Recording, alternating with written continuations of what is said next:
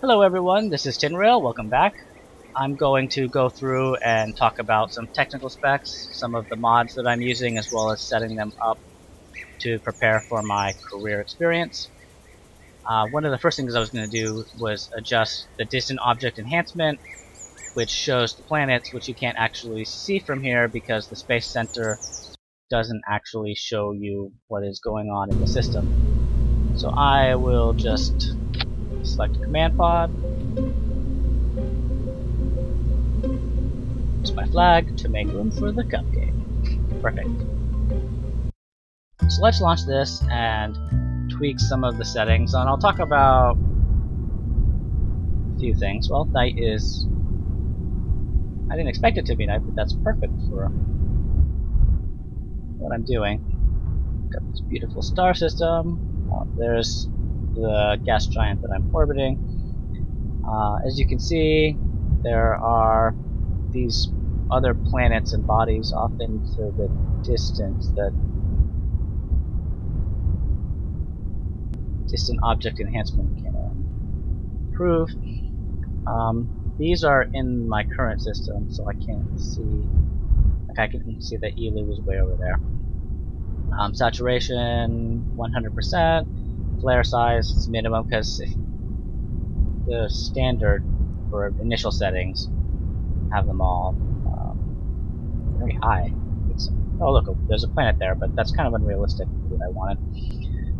So I was going to set the size setting down to 50%, 25% for flare brightness. I haven't ever actually encountered debris from my previous launches in any game that I think I've played. So the different versions. So I think that maybe I want to increase this up kind of high so I can even, if I see something shiny, I'm like, oh, there's part of my ship. Another thing is trying to rendezvous with a vessel that's maybe like 7 kilometers away. So you can't even see it. So I'm hoping that this, 225 to, that's quite far. Everything else I'm just going to leave the way it is. Maybe I'll increase that brightness up a bit. Okay, perfect. Close that. Planet Shine. I'm gonna set this up. Just go for high. 50 per second for updating. Let's just make it 25. I had been playing 1.0 on Linux, and I was intending to record from Linux, but I encountered issues with getting recording done that made me have to switch to Windows, which I'm fine with. I haven't had a problem. I'm gonna go through and make it so some of these will hide or be able to be hidden off of this bar here, so they're not always in the way, because I want to reduce the volume of clutter for my career mode. With Linux, when I was using about 30 mods, sorry, I'm just reading and talking at the same time, it was using almost 5 gigs of RAM, even though it's using OpenGL.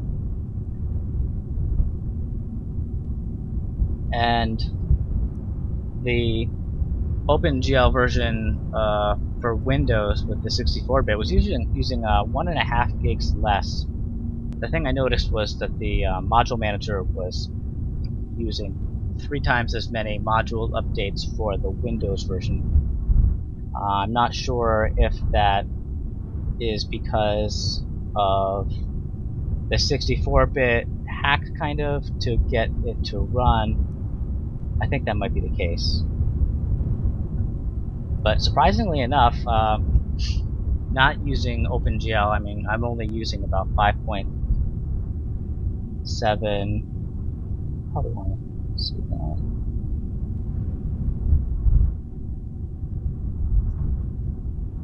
Change this to 20 seconds. Looks like it might actually be carrying over some settings from a previous game, so I don't have to tweak as much as I thought I was going to have to. One of the mods I have is GoTo, which lets me go to any of these locations without having to, like if I want to go to the build a rocket, I don't have to go back to the Space Center from a craft out in the distance. This will let me show and hide one of these things. I don't know what the chatterer settings are. I haven't adjusted them. Frequency 60 to 90 seconds, that sounds fine. Volume, I think it's probably a little high. Quindar, volume of beeps before and after the chatter. I guess I do want those to be in there. Let's make that 30. This is announcing it. Let's make it a little bit higher. Beeps.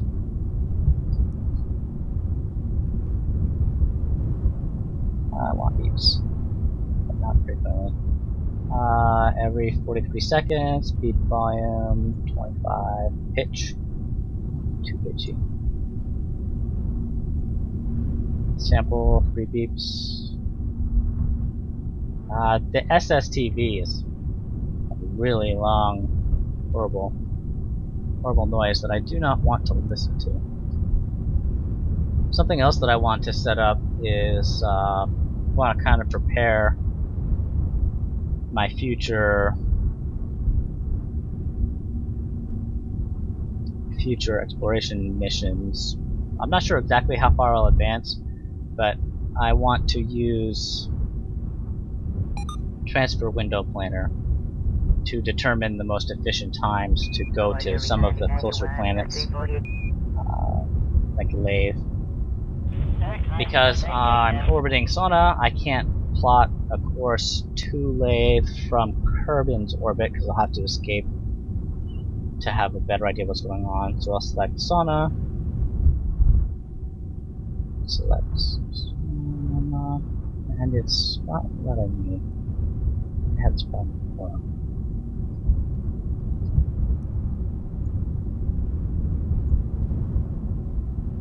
And we'll go from Sauna to Lathe. I should probably. Kerbin is 46 million meters. So let's say we push out to 60,000. Lathe. I think that early on I just want to do flybys, so I don't even really care what my orbit is. If I can get picked up by that, I'll do 2 million. By year, I think that I'm probably going to progress pretty fast. I'll say that by year, I think a year is almost 400 days. So by year 2, day 200, bought it. And if I can upgrade my tech enough, I can get there for almost 3,200. I'll add an alarm for that to let me know that I should be preparing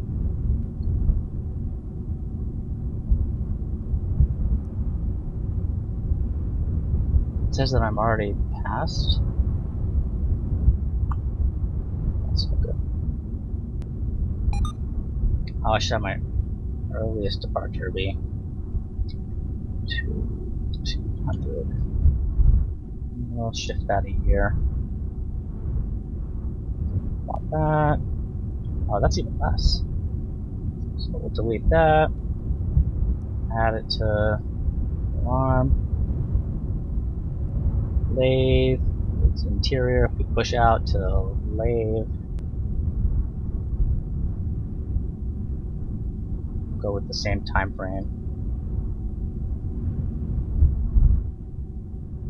That seems Sauna, lathe. That seems really low.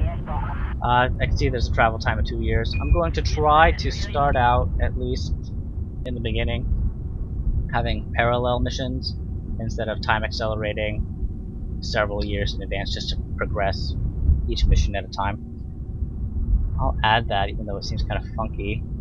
Jewel is relatively close. I wonder if that's anywhere near its original position. I can't imagine that it is. I will see how much it would take if I plotted something in its time frame. It was also fairly low. But it's also considering that I've taken off, you know, already at such a high orbit in Sauna. I'll add that alarm as well.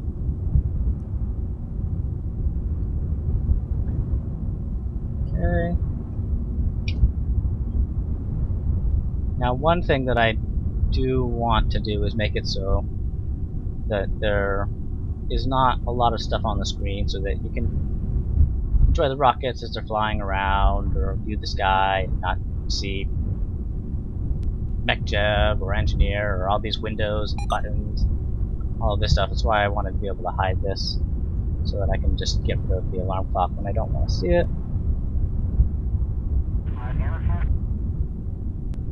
Kerbal Engineer. This. Oh, I don't have an engineering thing on my ship. That would make sense. Let's revert to the vehicle assembly and fix that. Perfect.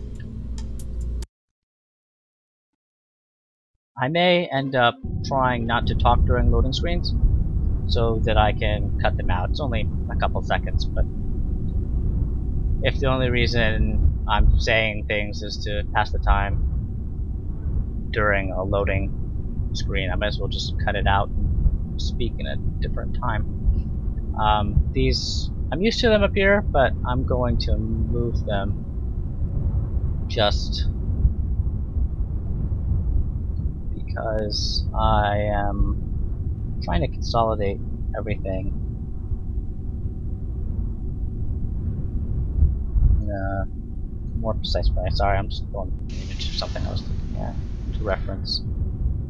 So for the first one, I do want the background on so that I can read the text over terrain.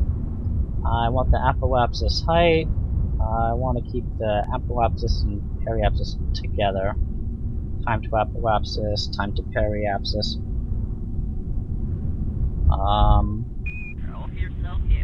Let's also add some surface information to this window, such as vertical speed is something that I'd like to be able to keep an eye on. Horizontal speed. That's something that it's hard to deal with in Kerbal if you don't know your horizontal speed, because the speed that it shows in the nav ball is a combination vector of both. It's hard to tell how much velocity you have left to kill when it's switching back and forth between surface and orbital. And it's never fun scraping across the surface of something and blowing up into a million pieces. Well, unless you're a NASCAR fan, I guess. Vertical speed, horizontal speed. I think that I also want terminal velocity. And then we'll stick this. I don't have a pilot right now, or a probe core that shows it, but there will be these buttons here, so I'm gonna have to shift this over some. But I'm just gonna plop that over there. And then I also want to edit the second one, because it's covering these things up over here. I will have the biome at the top. So let's do biome. Surface is there. Impact time.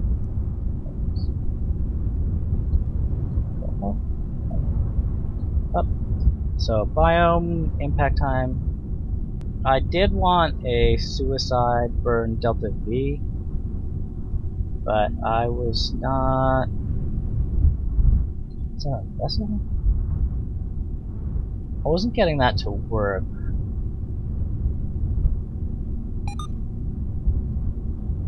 So I think I'll just go with the altitude in which to start a suicide burn. which varies because of fuel and atmosphere. It's a very rough number.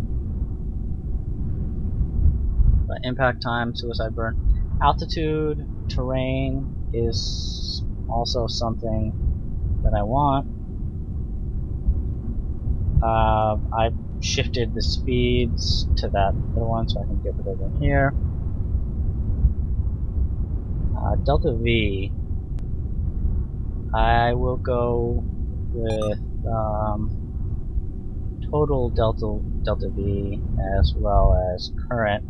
I could do this that does both of them, but I kind of want to have a rough estimate of the time it would take to burn through all of those at the same time. And then just because I will add a rendezvous that shows me the distance. It's not there because it hasn't been targeted, but if I were to target this asteroid, I might need targeting my station to actually do that. But it would show up below here after I've done that. So I'll move this down here. And then if we hide these, as well as not show Kerbal Engineer, this is a fairly sparse environment, and I think that I'm probably ready to just start career mode now. Is there any other mod information I want to talk about? Going forward, like I said, I'm going to try doing missions in parallel instead of just fast forwarding through them one at a time. I'm not going to be using MechJeb to auto launch me anywhere or automate anything, but I'm also not going to be having life support or anything like that. I think I'm going to be trying to go in the middle.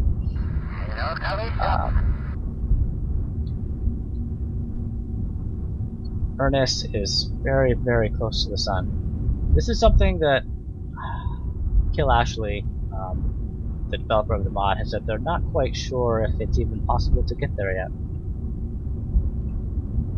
But Mo has moon Moho. Moho is originally in the stock is the closest planet to the sun.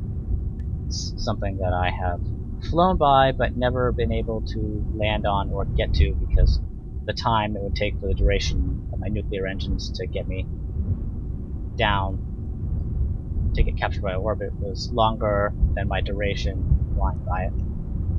But this looks like it will be a fun system to explore.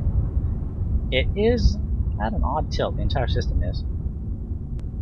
But I think that about covers it for now. Like this video if you're interested in, I don't know, I guess this wasn't really technical, but in the future I will probably be building most of my rockets in these kinds of videos. So let me know if it's something that you would be interested in, and thank you for watching. I'll see you in the next video.